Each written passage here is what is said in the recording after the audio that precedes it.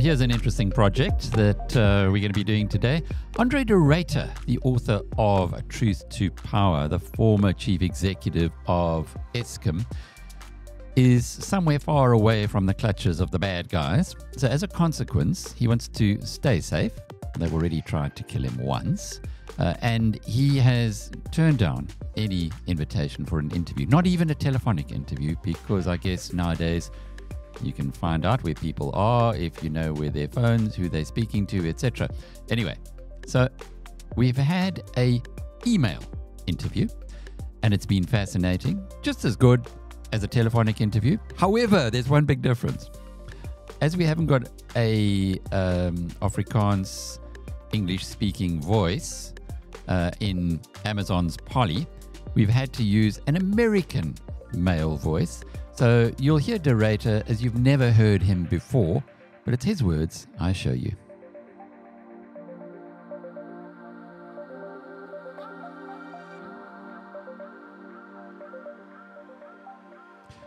And this is all about Andre de Ruyter's book, Truth to Power, which has elicited some very interesting responses. My response, which is the one that matters, I guess, for the purposes of this interview, and let's just show you what the book looks like in case you haven't had a chance to get it yet. Go and buy it. That's my first response. Read it, my second response. And third, absorb it. Spend your time listening to yourself, reflecting on it. And it's not going to take you very long to realize that this guy is a whistleblower der duizend, the ultimate whistleblower, and a person who's put his own position, his own life, his own future at risk by exposing the malfeasance that is going on in South Africa. Also, it tells me that the ANC government must take full responsibility for the economic disaster that's been caused by load shedding. They were warned time and time again, and you can read this page after page. They were warned about what was coming down the track, and they refused to listen.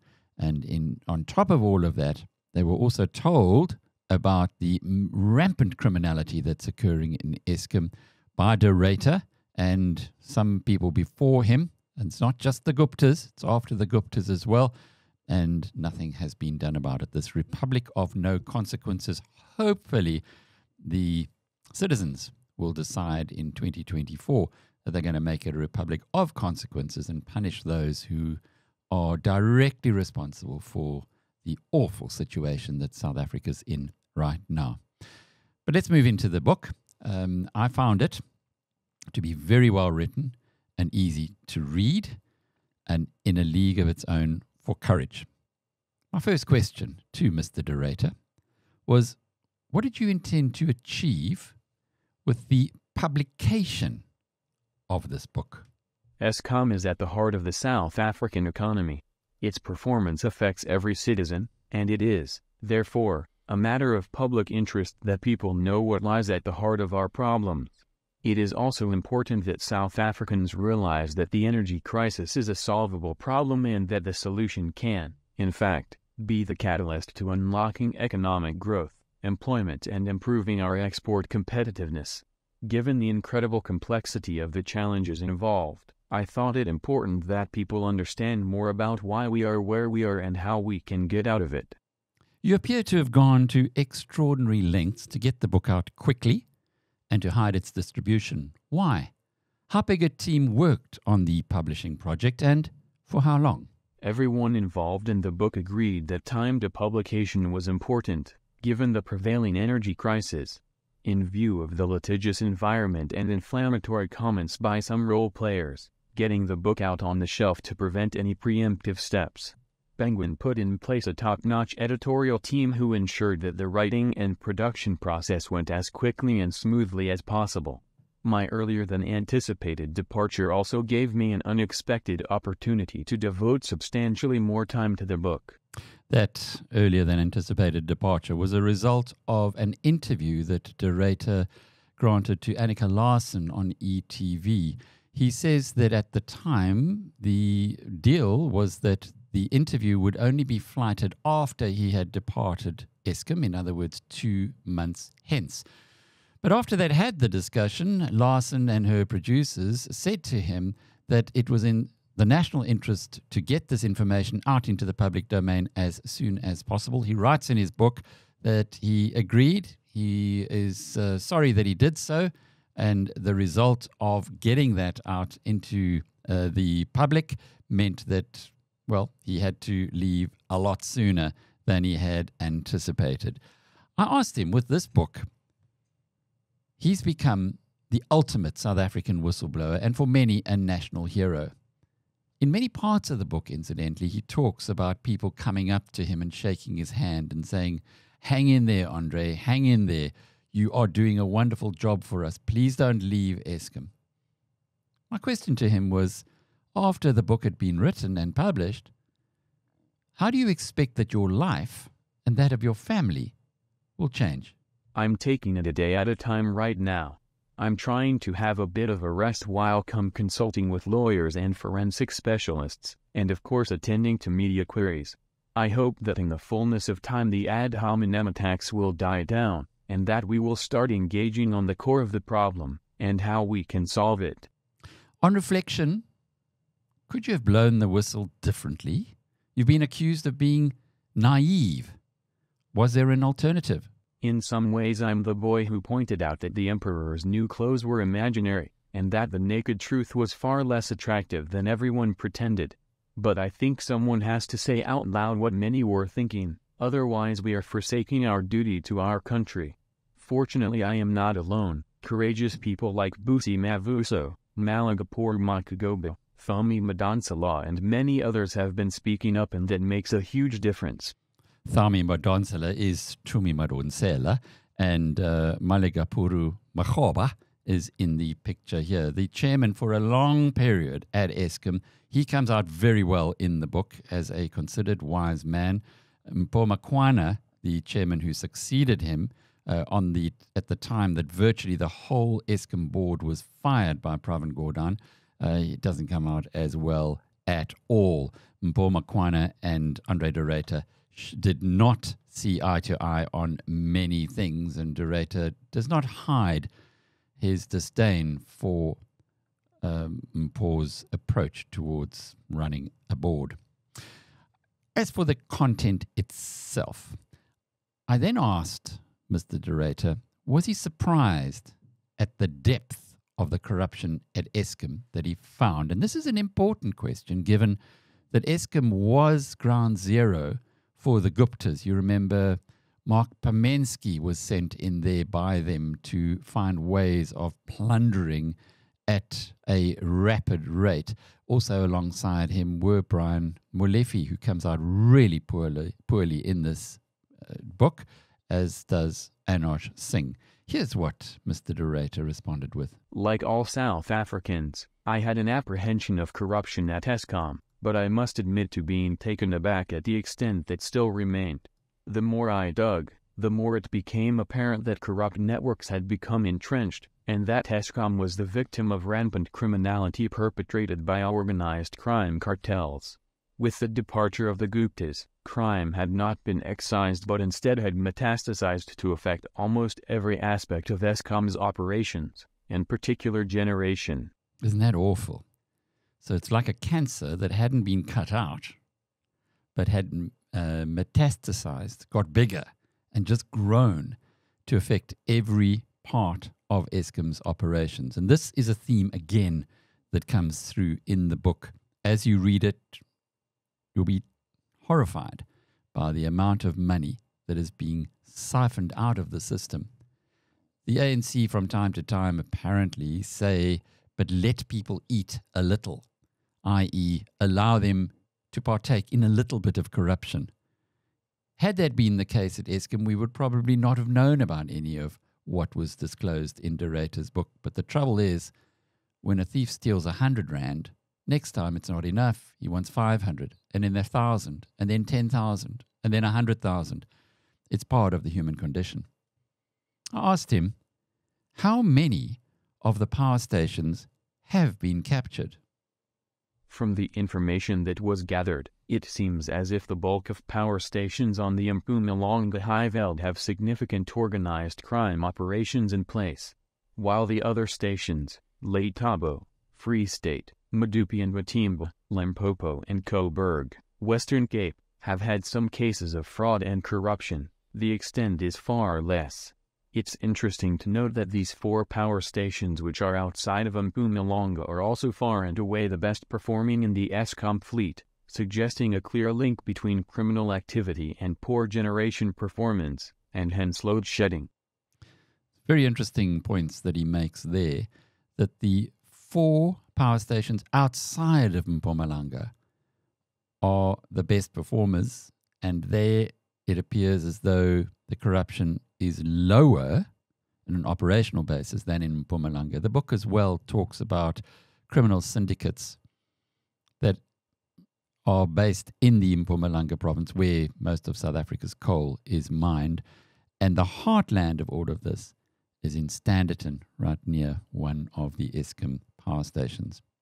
So I asked him, given that it was the bombshell of stage 6 load shedding that happened for the very first time, that greeted you on your arrival as the chief executive at Eskom, what are the risks of even higher levels of load shedding being imposed in the future? We hear that level 8 is just round the corner, and some people are even talking about a level 16. Heaven knows what that means.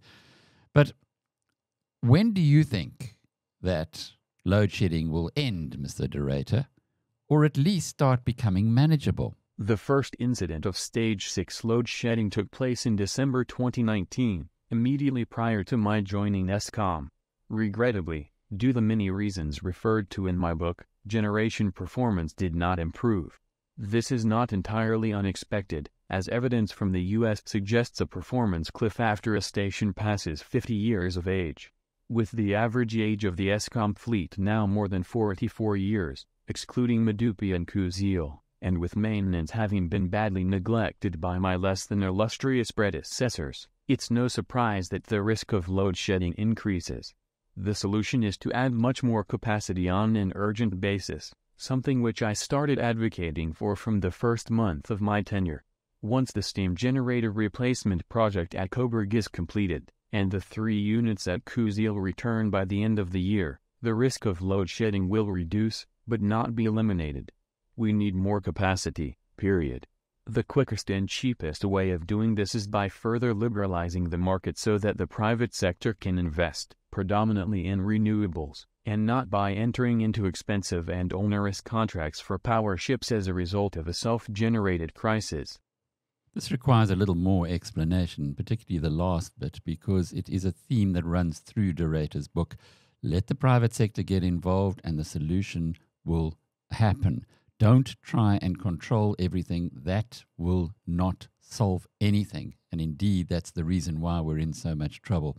He does also disclose in a part of the book that South Africa's highly admired renewable energy tenders, I think we're now into stage 6. It's admired all over the world. Well, the person who was responsible for it has been forced out of that position, and the new people who are in there have allowed the accumulation of new energy to fall off a cliff. It's just this extraordinary amount of inability to realize that you don't know what you don't know. He's also, as you heard there, strongly against the whole idea of these power ships from Turkey, which is an obsession that has apparently gripped the Minerals Department and its minister, Gwede Mantashe. I then moved on to the budget, and here's a picture from earlier this year after a Finance Minister, Enoch Godongwana, announced a 254 billion rand bailout for Eskom. I'll just pause there a minute. That's about a quarter of all the taxes that will be collected in South Africa this year. Around a quarter is going to be injected into Eskom this year. But you add to that what has gone in before, and we've now got a total bailout of 500 billion rand. Now, you might recall that when Cyril Ramaphosa spoke about the Guptas and the theft at a conference in London, he said that state capture had cost South Africa 500 billion. That's exactly the same amount as we're now seeing has to be injected or has been injected by taxpayers into Eskom. I asked Mr. de Ruyter if he supported or even motivated this bailout, and if so, why? As a result of numerous adverse tariff decisions made by NERSA, Eskom's revenue cannot begin to cover its reasonable costs, i.e. excluding inefficiency and corruption. As Eskom is still responsible for executing capital projects and keeping its operations running, it has to borrow to fund its operating expenses. It doesn't take an MBA to figure out that this is unsustainable. To prevent Eskom from defaulting on its debt, which would, in all probability, result in a sovereign default, there was no option but for the taxpayer, via National Treasury, to inject additional equity. Of course, the answer is to let users pay for electricity through cost-reflective tariffs, which NERSA was only starting to do after Eskom took it to court, and won 8 times. So, de Ruyter says that the problem here is with the inability of NERSA, which is the regulator, to give Eskom proper tariff increases. But also included in that is the plundering that has been going on, which he articulates on very well in his book. So my question was, from the evidence in your book, even a superficial reading suggests that Eskom has become a direct conduit through which a large chunk of the taxes that we pay, remember that 500 billion rand bailout, is going into the pockets of criminals. Of that 500 billion rand Eskom has received from Treasury, how much would you estimate has been plundered through corruption, and how much has been lost through incompetence? That's a tough call to make without all the evidence, but it's possible to arrive at an educated guess. If we only look at Medupi and Kuzil, the contracting strategy that was followed was clearly wrong, exposing Eskom to huge claims because of poor project management and extensive corruption, which was well documented by the Zondo Commission. If both power stations had been built by an experienced EPC contractor, with proper financial controls and project management, they would have been finished in half the time, and probably at 20 to 30 billion rand cheaper, also because of the interest that was capitalized during construction. As a result of these delays, Eskom has spent billions burning diesel, while load shedding has cost the country billions. As I have said on a number of occasions, Eskom loses about R1 billion a month due to crime and corruption. So the numbers are huge. And the taxpayer ultimately bears the burden, also because of losses due to municipalities not paying, and Soweto, where debts have had to be repeatedly written off. Let's pause again. In the book, he explains what happened at Medupi and Kusile, and that in fact, the French firm Alstom won the tender. Now, the Eskom team, and this happened long before the arrival of de Ruyter, so he was using information that he gathered from the inside after his appointment. The Eskom team had worked with Alstom on a number of power stations in the past and trusted the French to build these brand new power stations which were going to bail South Africa out of its energy crisis. The ANC had done a deal with a Japanese company, Hitachi, where the ANC's investment arm, called Chancellor House, was the black economic empowerment partner in the group or the organization that did the bidding for the power station contracts. The ANC's Chancellor House had 25% share in that bidding company. After the first bid, Alstom won handsomely, and the ANC made sure that that was not executed upon. They required another bid to be made 18 months later, which Alstom again won, despite the inside track and all the details and information being given to Hitachi. At this point, according to de Ruyter's book, the ANC operatives then fiddled with Alstom's contract, escalated its price by 6% to ensure that Hitachi was slightly below the Alstom bid, and that Hitachi could then be granted the contract to build power plants it had no experience of, and indeed were only received because of bribery. De Ruyter says amongst the criminality that was exposed in his book is the way that the ANC's Chancellor House engineered what he calls its 97 million rands worth of pieces of silver to switch the Medupi and Kusile contract away from Eskom's contractor of choice, Alstom, to Hitachi. He says this has cost South African taxpayers billions. I asked him to please explain how. The cost of load shedding is well known to run into the billions of rands every year, because of the boiler design defects, which I would argue were baked into the contract award. Medupi and Kusile were significantly delayed, which contributed to years more load shedding. Furthermore, to stave off the worst load shedding, Eskom burns billions of rands of diesel every year. If we then add the opportunity cost of lost economic growth, deferred investments, jobs lost, the cost is truly ruinous. Truly ruinous. Before publication of your book, Mr. de Ruyter, given that you must have been aware of its consequences, did you bounce it off anyone you trust, specifically Tito Mboweni or Colin Coleman, whom you mentioned early on in the book as having lobbied for you to become Eskom CEO? If so, what has their reaction been?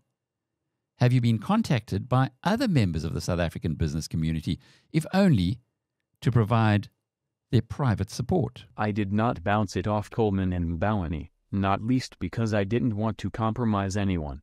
As I've changed my mobile number, I have not been contacted by many people, but I have been told by others of private support. South Africans face an uncertain future. Unless we tackle our problems honestly and openly, we will continue to condone by being silent, and by being silent, also being complicit. You share details of the private sector funded investigation into Eskom criminality, including the central role of a leading philanthropist. Why does that person want to remain anonymous? And has there been any concrete consequence of his investment? I presume it's a him, could be a her, of course. Do you know if this is continuing, if the investigation is still going on? Was it really worth, in the end of the day, doing it, given the amount of heat that the investigation has attracted? The consequence of the investigation has been to catalyze arrests, the deployment of the army, the shutdown of 18 illegal coal sites, the deployment of specialized units of the police, changes to police structures, so I would say that the investigation has at least achieved some success. I don't want to disclose the identity of donors to the project, given that they did so anonymously. Given how I have been treated, I can understand that they don't want to disclose their identity. Quite so. Well, in an interview with BizNews 6 months or so ago, global energy expert K.W. Miller said that nothing he had seen anywhere in the world comes close to the Eskom disaster. I asked Andre de Ruyter if he could parallel a little on this, because the reaction from South Africa's supposed experts to that interview was not dissimilar to the way that his book has been received, i.e., conscious denial of the facts. Mr. de Ruyter, were you able to pay any attention to Miller's contentions? Do you think he's worth paying any attention to now? I have followed Miller's proposals. I am not sure that they have South Africa and Eskom's best interest at heart, or whether they are aimed at securing a prime spot in a lucrative debt restructuring deal. The debt issue needs to be addressed, but I would not favor going through Miller to do it. I think there are better ways which will probably be cheaper and less onerous to bondholders. Miller said that Eskom bondholders, most of whom are foreign, are agitating for a massive restructuring of the state-owned enterprise into an organization which is removed from ANC control and managed by professionals. Do you think this would be an option? Or if not, what do you see as a solution? I agree that as a utility, Eskom needs to be run by professionals who are insulated from political interference. In my view, the demise of Eskom started when it was converted from a public utility effectively owned by its customers, to a state-owned enterprise subject to direct political supervision. Ultimately though, we need to bid farewell to the monolithic monopoly of the past, and embrace a restructured electricity industry in which the state plays a much reduced role, and where market forces drive investment and growth. There you have it again, market forces. Next question was, during his period in office, how did he respond to Eskom bondholders who expressed concern at the rampant criminality that is chronicled in your book, but more particularly, how did they engage after the Annika Larsen interview? And you can see the picture of that on your screen. Bondholders have not engaged with me. In my experience, they are quite sanguine as long as their coupon is either explicitly or implicitly guaranteed by National Treasury. The yield reflects the perceived risk, which is part of the reason why even government-guaranteed Eskom debt trades at a premium of between 180 to 300 basis points above sovereign debt. The other reason, of course, is that the universe of investors prepared to buy debt of a heavy carbon emitter is shrinking, driving up the cost. In that interview with Annika Larsen, Andre de Ruyter spoke about the attempted assassination on his life where he was poisoned either by cyanide, and in the book he says it could be some kind of an insecticide. He goes into a lot of detail, a lot more detail in the book, as you would imagine. So I asked him if there'd been any progress from the South African police services on that cyanide poisoning attempt, or if he had any thoughts on what might have motivated it. There are probably quite a few people sufficiently irritated with me to want me removed on a permanent basis.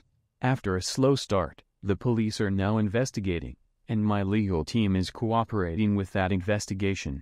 Isn't that something? Think of that again. Just let it absorb. There are probably quite a few people sufficiently irritated with me to want me removed on a permanent basis. I asked him as well if there were to be a change in government in South Africa after the 2024 national election. What advice would he give the new energy minister in their first 100 days on Eskom? And indeed, would he have any advice for the new police minister? It will be crucial to give a clear policy signal that will encourage investors, not only in new generation capacity, but also in the manufacture of renewable energy components, contractors for the construction of new plants and grids, and investors in debt. We also need to reassure investors that South Africa will stay the course and that they can earn a decent return to reward their capital. I'm convinced that we will then see huge investments into SA, creating jobs and ensuring that our exports don't fall foul of carbon border export taxes. From a law enforcement perspective, we need action to stop the crime wave against Eskom. This needs to be intelligence-driven, and must look towards the root of the problem, not only the runners on the ground. It can be done, but structural problems on the ground in Mpumalanga need to be vigorously addressed if we are to make headway against the crooks. Mpumalanga, Mpumalanga, Mpumalanga. And it's been well documented that the former Deputy President of South Africa is quite intimately in control of that province. My final question for Mr. de Ruyter, who has not named the two high-ranking politicians who he says are intimately involved in the criminality, is that he's expressed numerous forthright opinions in the book that privately many South Africans share, but are not prepared to say in the way that he has done. What gave him the motivation to do so? Are you serving a higher purpose, a higher power? Do you draw your strength from a religious or spiritual source? I think it's important to stop pretending in public that everything is okay, while privately complaining and making contingency plans. If we care about the country as patriots, a deeply unfashionable word, it seems, we, as citizens, need to act. If we don't, we forgo the right to complain. It's a heck of a book. It's scary in many ways. What I do when I read is make marks and next to them put an NB as something that I must come back to. I'll read this little part for you, which encapsulates a lot of what Andre de Ruyter got himself into. I thought back to a meeting I'd had soon after taking the helm in January 2020. It was with Ben Teron, a freelance forensic investigator who'd done work with the Department of Public Enterprises, the Special Investigations Unit, and Eskom itself. I can remember that Ben's opening remark had stopped me in my tracks. "Congratulations! You are now the head of the largest organized crime syndicate in South Africa," he said. Feeling somewhat insulted, I maintained a straight face, but thought to myself, surely it can't be that bad. He's probably just angling for a job by exaggerating the extent of the problem. He wasn't. I'm Alec Hogg from biznews.com.